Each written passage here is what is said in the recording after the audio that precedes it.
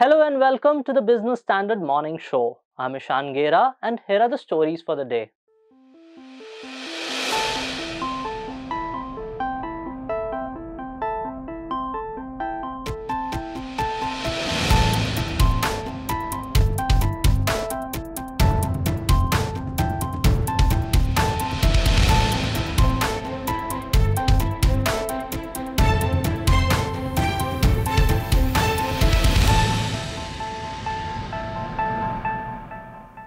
In its meeting on Saturday, the GST Council approved the decriminalization of certain offences and clarified the tax provisions on a number of items, including sports utility vehicles. However, the Council ran out of the time, and about half its agenda, including setting up a GST appellate tribunal, was left undiscussed. So, what were the key decisions taken at the meeting, and what's going to be their impact? Bhaswar Kumar brings you the answers.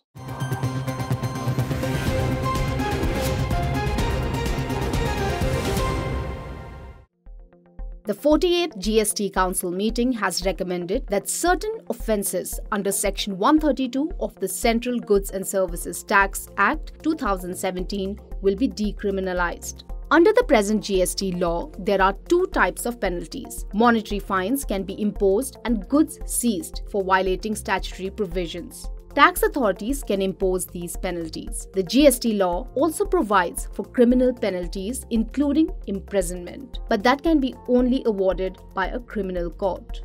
So what are the steps recommended at the latest meeting? The first one is decriminalizing offences such as obstructing or preventing officers from doing their duties, deliberately tampering with material evidence, and failure to supply information. There's a provision in the Act that provides that there are certain scenarios that you're deemed to be liable to prosecution. And the scenarios include where you raise a fake invoice, or you're actually not made a supply but raise an invoice to trade credits, or where you have actually evaded tax in some sense and collected tax and not paid to the government. So those particular scenarios anywhere in the world would trigger penalties and prosecution as well. In this prosecution provision, we had three entries, one that talked about tampering of evidence, obstructing the duty of an officer, and not providing information. That was also in the category of prosecution.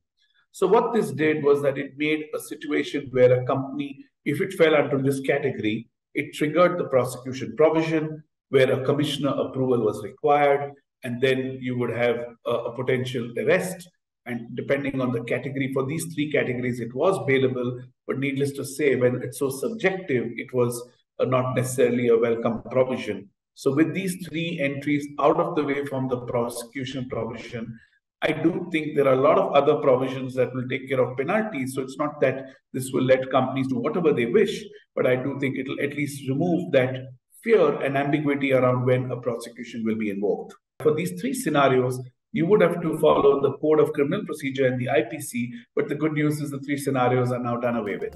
The second recommendation is doubling the minimum threshold of tax amount for launching prosecution from 1 crore rupees to 2 crore rupees, except for the offence of issuing invoices without supplying goods, services, or both. The third one is reducing the compounding amount from the present range of 50 to 150% of the tax amount to a range of 25 to 100%. According to online tax filing website ClearTax, compounding of offences is a method used to avoid litigation. When a case is being tried in a criminal court, the accused has to appear before it at every hearing represented by an advocate. With compounding, the accused is no longer required to appear personally and can be discharged on the payment of a compounded fee. Till now, the amount payable for compounding was 50% of the tax involved, subject to a minimum of 10,000 rupees. The maximum amount for compounding was 150% of the tax or 30,000 rupees, whichever was higher. I think they are reducing the seriousness of the offense in the sense that for lieu of, so no compromise on the basic amount, no compromise on any interest or penalties, but whatever is due payable in lieu of prosecution, that will get reduced. So that's how the compounding works. There was news for automakers and car buyers too. Saturday's GST Council meeting also came out with a clear definition of SUVs that would attract the highest cess of 22% over and above the GST rates applicable on motor vehicles. The higher rate of compensation cess of 22% will apply to any motor vehicle that fulfills 4 conditions. The vehicle is popularly known as an SUV. It has an engine capacity exceeding 1500 cc, it has a length exceeding 4000 mm, and it has a ground clearance of 170 mm or above. The clarification could result in changes in the prices of certain SUV models. However, automakers are still looking into the details of the clarification. The Society of Indian Automobile Manufacturers has welcomed the clarification on the definition of SUVs, saying that it was on the lines of its discussion with the Finance Ministry. In India, SUVs have seen a big jump in their demand in recent years and are slated to drive automakers to record sales this year. What could be the reason why Siam has welcomed it is because a lot of sedans fulfill some of the conditions. So there are 4 conditions which have been laid down in the definition of an SUV, which have now been reiterated. Whether these were all or and conditions was something which was a subject of dispute, and there is an including definition. So this is an including definition, and whether this was creating a restrictive effect or whether it was expanding the definition, that was also being talked about. So litigation or disputes were being created where even those vehicles which we do not normally understand as SUVs were being asked to pay duty compensation cess at a higher rate. This would take away that ambiguity, and only SUVs which fulfill all the 4 conditions simultaneously and fall in that category would accordingly be liable to pay a higher compensation cess. So it's a very welcome move, and I think the higher rate would only apply to genuine SUVs. I do not see any cost factor coming in or any of the SUVs getting any costlier. The FM also very categorically reiterated that there is no new levy, or this should not create a new levy. It's only a clarification. The meeting on Saturday was held after a gap of 6 months, but the GST Council could not address some of the important agendas like establishing a GST appellate tribunal and the tax treatment for online gaming, tobacco and gutkha. All of this indicates that the government may have taken its foot off the pedal as far as making the indirect tax regime more effective.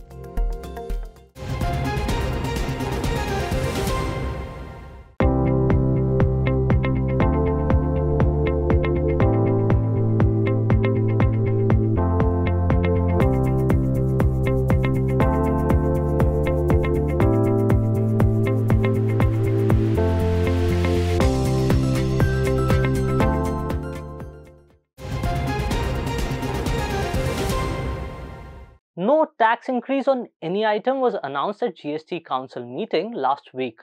That's welcome news for the masses. But the men at the helm of affairs in government are apparently unhappy with the long vacations of Indian courts. The Justice and Law Minister of India, Kiren Rijiju, recently said that the vacation period of Indian courts is an inconvenience to the people.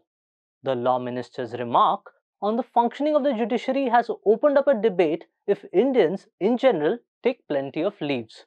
Tushar Verma spoke to legal and HR experts to find out.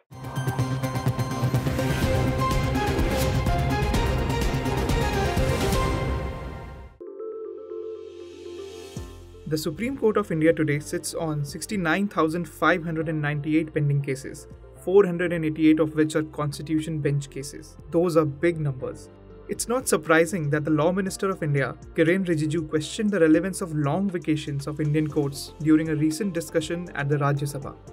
The Law Minister's remark has opened the debate on the workings of the judiciary, but legal experts say the vacation period is usually spent writing judgments. They also emphasize that since law is an intellectual exercise, some days of rejuvenation are necessary.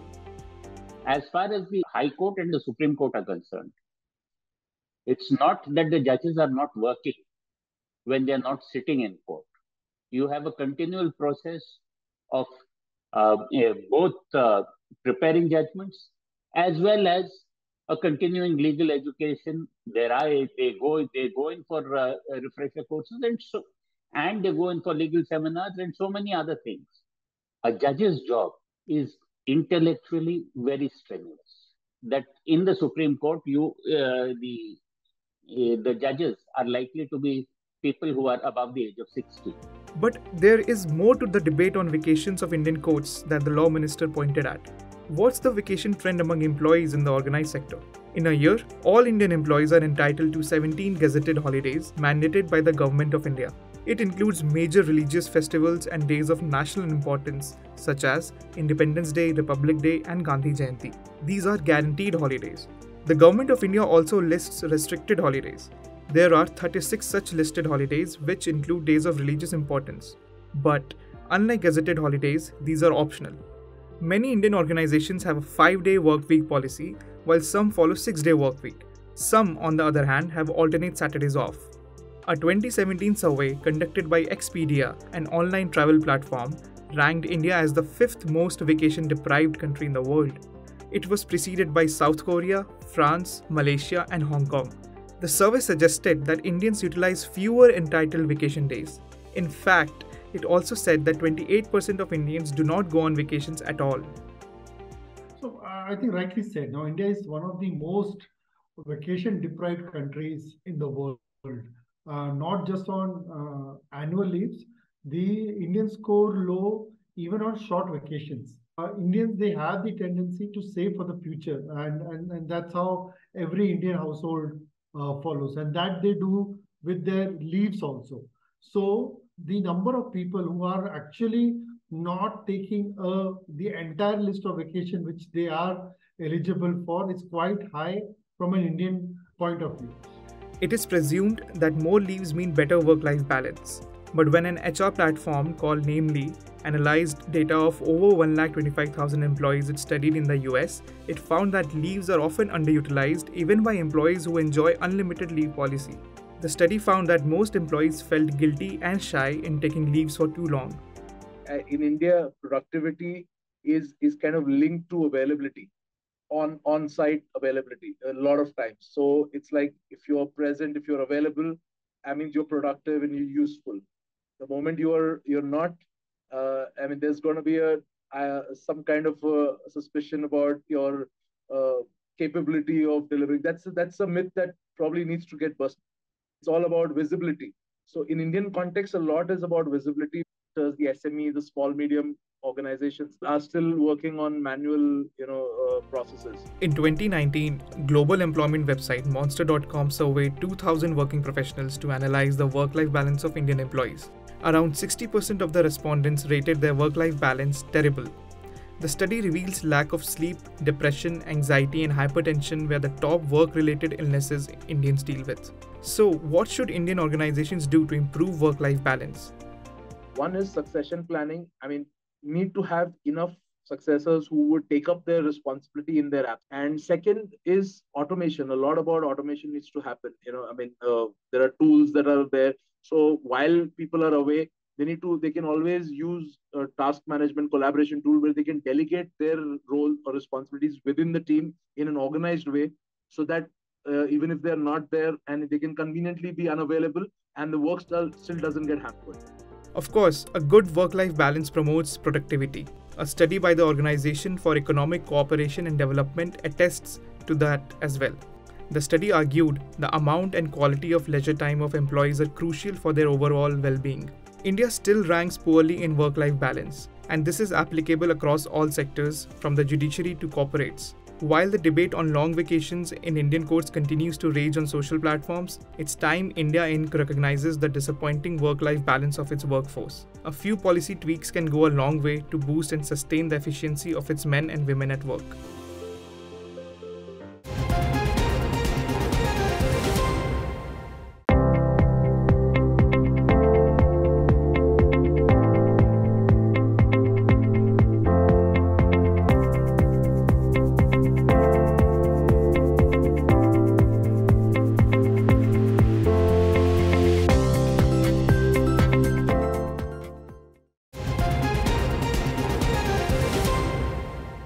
Moving on to the markets, despite firm revenue growth in Q1, Dublin-based Accenture left analysts unimpressed as it pegged the next quarter's revenue growth below projections. The company also sounded cautious about client spending. So does this signal more trouble for Indian IT companies ahead? Harshita Singh has the details.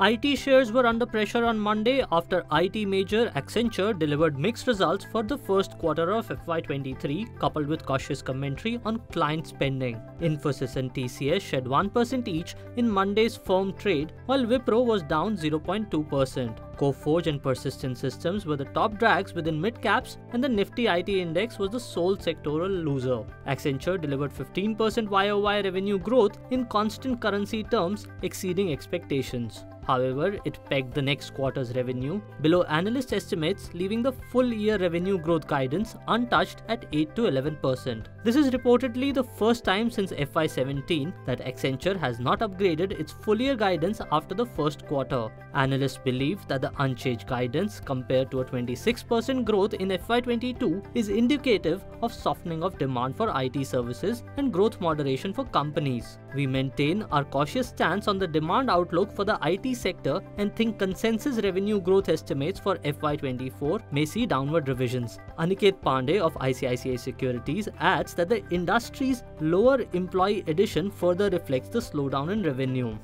So Accenture, in spite of delivering growth on its higher end of estimates, they have still maintained their FY23 YOY CC guidance, right? And this is in spite of strong growth coming into last quarter also, okay? But if you look at closely at this number, right, I mean,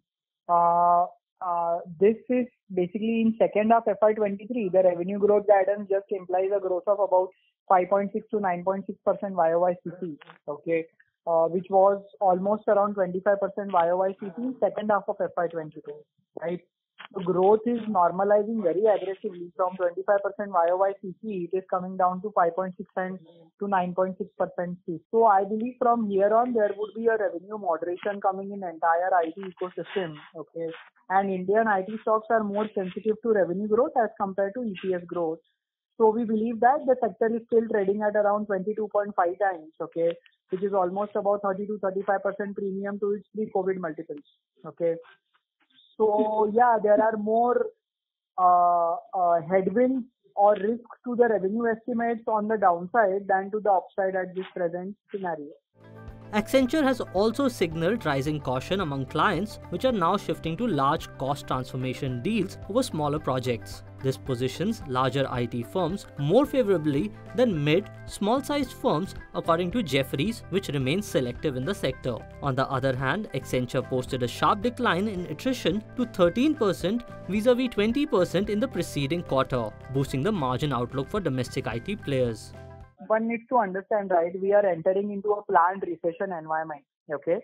So this is not as what we can compare with 2008, 11, and even what happened in COVID, okay? There are no big uncertain risk on table actually, right? Those events were completely uncertain in nature. This is a planned recession, right? So clients or vendor are also planning according to it actually, okay? So my sense is that, I mean, the impact on revenue growth would be visible in Q1 and Q2 of FY24 actually, okay? Margins will bottom out from here on, but don't expect any massive tailwinds on margins actually. Pandey suggests investors take a staggered approach to taking positions in the sector. Over the next 6 months, a 3 to 6% EPS cut, nearly equivalent of a 7 to 10% fall in the IT index, could provide investors with good buying opportunities at better prices, he says. That said, markets will seek direction from their global counterparts today. Besides, the Bank of Japan's rate hike decision will also be on the radar.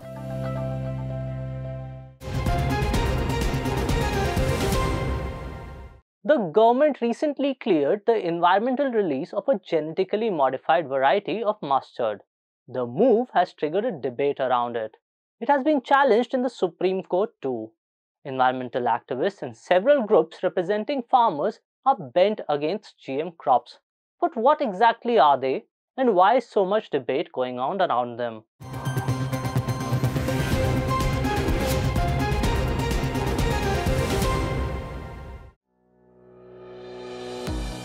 natural process of reproduction passes down the genetic materials from one generation to another.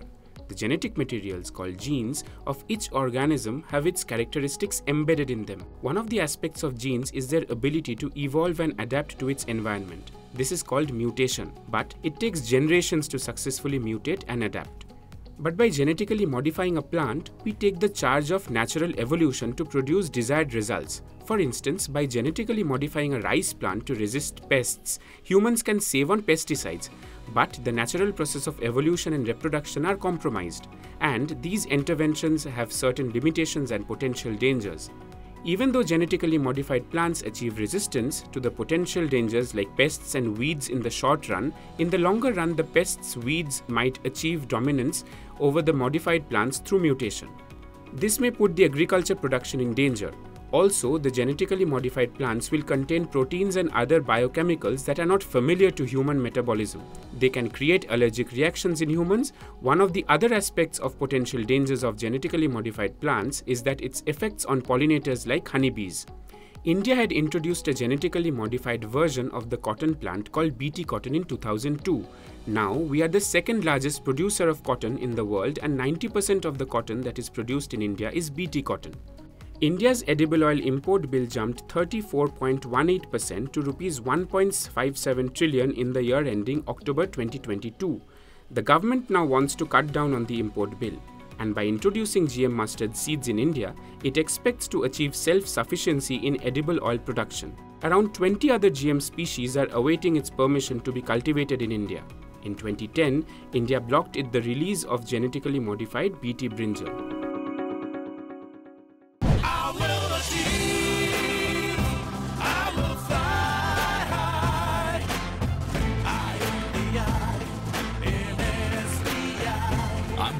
The nation's trusted bank, SBI, the banker to every Indian. For more news and analysis, log on to business-standard.com. We'll be back tomorrow with our next episode. Thank you for watching. If you like this video, share it and subscribe to Business Standard. For more news, views and insights, log on to www.business-standard.com. Do also follow us on YouTube, Twitter, Facebook, Instagram, Telegram and LinkedIn.